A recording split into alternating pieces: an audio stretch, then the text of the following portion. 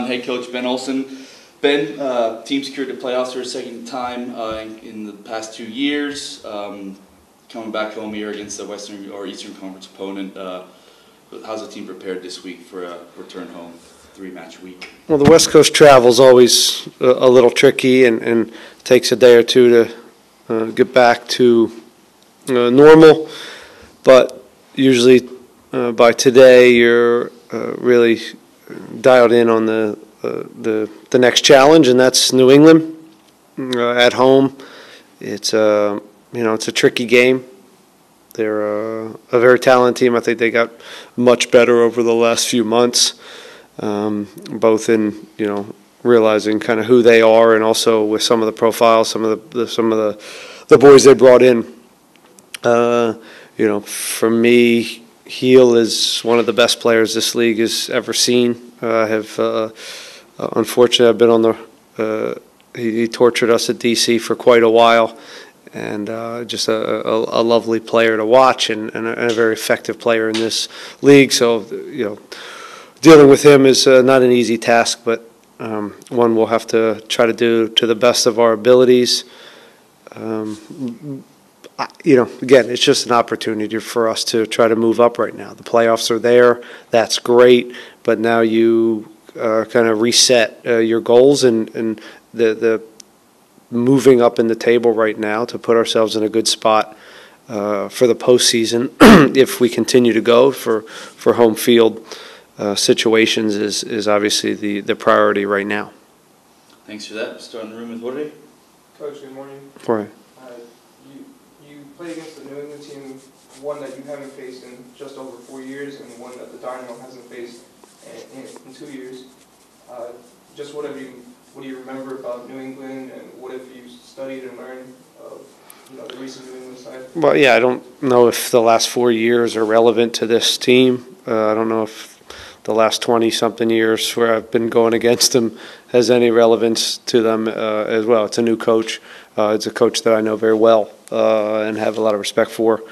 All right, Guy, I got to go. I'll call you later today. All right, Glenn. See ya. It's a, but again, all we can do is really focus on this team and give as much attention to them over the last month, and check out their weaknesses, check out their strengths, and try to figure out the right game plan for the guys to have some success. But this is a very, very tricky game. They'll be desperate as they're fighting still potentially in the playoffs. And that's a dangerous thing. So we have to make sure our focus and energy is equally as desperate to win a home game and to move up and put ourselves in the right position. Yeah, it's one we're looking forward to. We'd like to respond after a loss. That's something everybody preaches. We're no different. You'd like to some of that tension that comes from a loss hopefully will help us and let us put our best foot forward Wednesday. You've been able to get opportunities in front of goal, 31 shots, only 6 on target. How has the team been working on that? When do we have 31 shots? When did we have 31 shots? In the last 3 games. Okay. You've only produced 2 goals. Yeah. Yeah, we work on it. We've been working on it since January 1st, how to score goals for this team. And as we go through the season, that we have moments and games where we go a little dry on the goal. So I've answered this question a million times. It's making your own luck. It's more hard running in the box. It's better quality service. It's making the right decision. Maybe times it's not right to go and get a shot from outside the 18. It's the extra pass. It's the switch of play. It's then switch of play again to get higher percentage looks.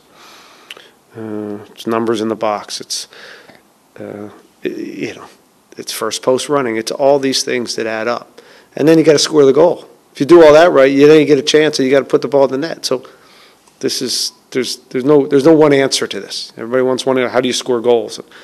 we're doing fine. We've gone through months where we've been scoring a lot of goals, and it's been good. And you go through little dry spells.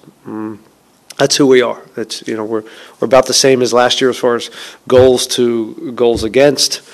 It's a similar output, and I think we're a little less than last year at this point, and but we've given up fewer goals. So it's a little bit of who we are, and we're going to have to be more efficient and get better and more cutthroat going on the offensive end. The good news is we're still a pretty damn good defensive team, and everyone focuses. It's so funny in today's game. It's just if you don't score goals or you don't score enough goals, you get criticism. Like, how about giving credit to the defensive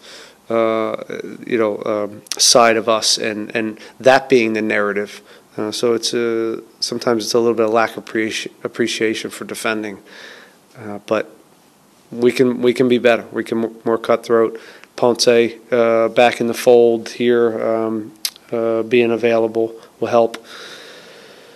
When Hector gets back, that's going to help us as well. So missing a few pieces.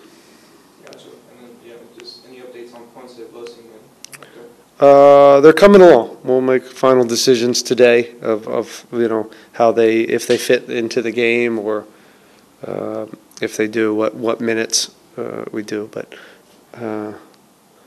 they're very, very, very close, if not there.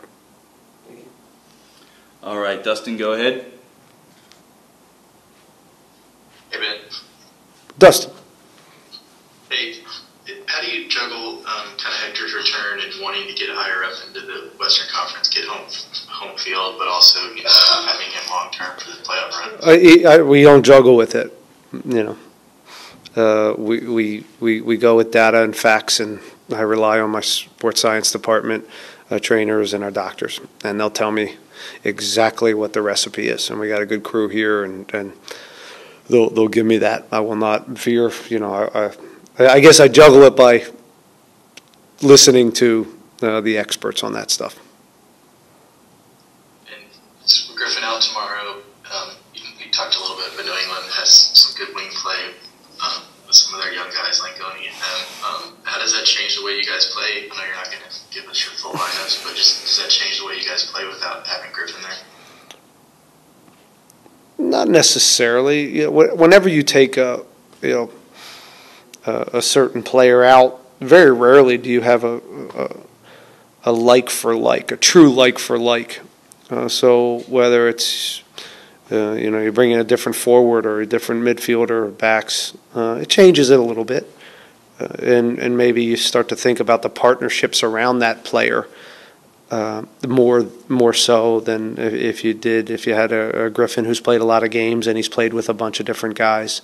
So you do start to think about the attributes of whoever's going to replace him and who you would put next to him. But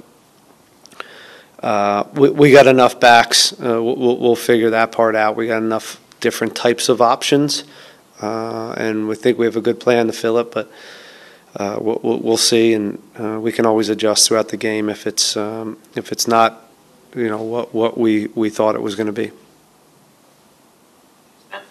Sam, go ahead. Hi, Ben. Hi, Sam. Yeah, I must say congratulations for another playoff qualification and appearance. Thank you, Sam. Regardless of this, and just like you said, the team has been very, very phenomenal defensively. And because defenders don't win World Player of the Year, they don't win Player of the Match, they don't really get the flowers. So my question is this. Looking at the run of this team, back-to-back playoff appearance, the last time out, the team was just one game away from playing the MLS Cup Finals.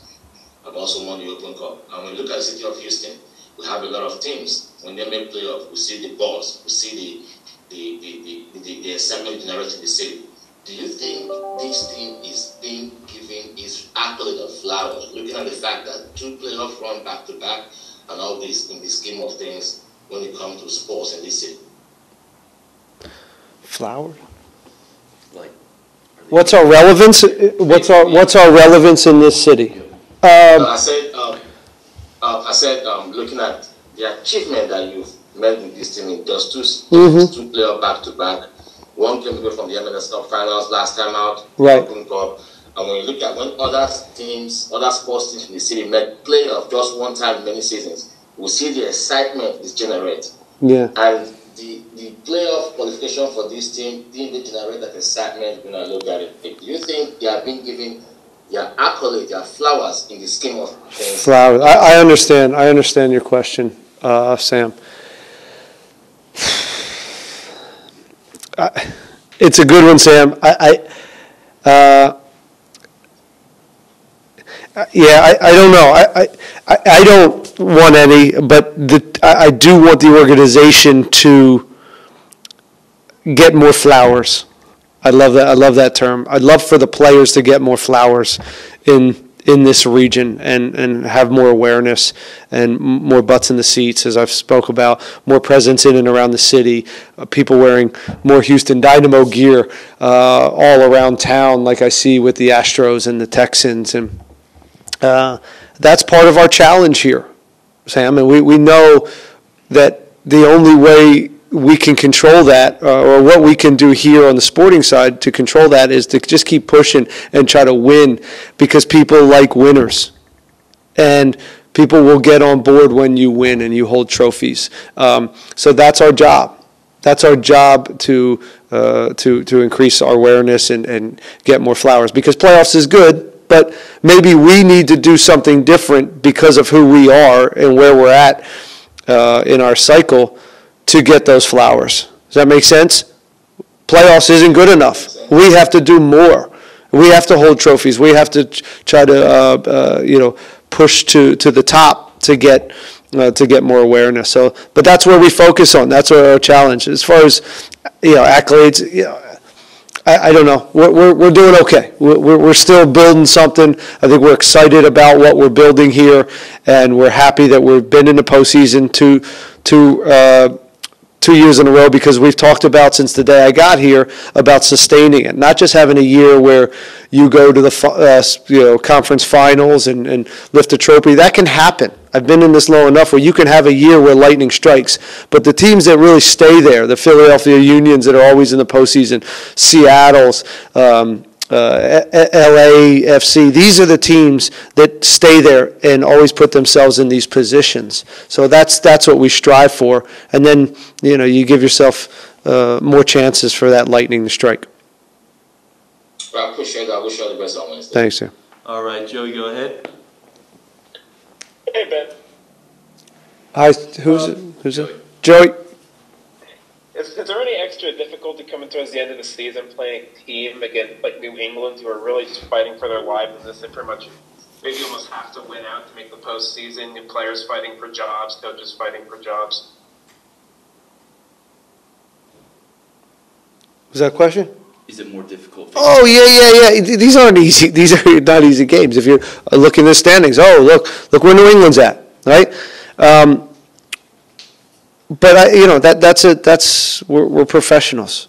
These guys, we're at home. There's going to be a good crowd, good energy, and hopefully we have the mindset of desperation, the same type of desperation that they have. And there's no reason why we shouldn't. Yeah, it's human nature to get into the playoffs and maybe exhale a little bit. But again, we're pros, and that has to be. We have to fight that feeling. We have to be brave. We still have to be ourselves. But we have to understand the opportunity in front of us. And if we don't, then that's on us. But yeah, you're not wrong. That's why I think in the last couple weeks of the season, you see these wild results. You see these crazy results where teams that are fighting for their lives come in, and every little moment counts, and every duel counts, and all the details count. And some teams that jump in the playoffs, it's not as desperate, and that is something we have to fight, and something we've talked about. And it's just a matter of where do we want to go? What type of team are we, and what type of mentality? So you rely on the guys, just rely on some of the veteran guys to understand that, who have been around and been in these situations, and you hope on the day they get the message and we put our best foot forward. But we're looking forward to it. Again, the Seattle loss probably helps in that way because I think we're still a little pissed off about maybe the way we played, and we'd like to respond from that.